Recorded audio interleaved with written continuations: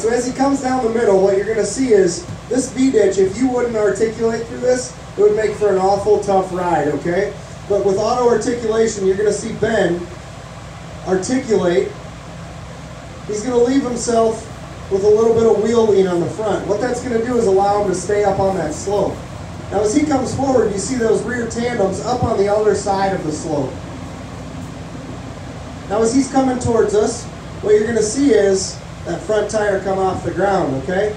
Now, he's in tandem drive, maintaining that 25% slope.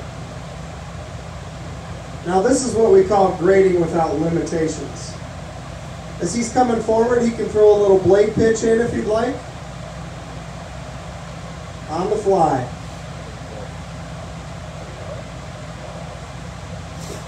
Now you may ask, where are you going to run a motor grader like this? That's not the point, okay?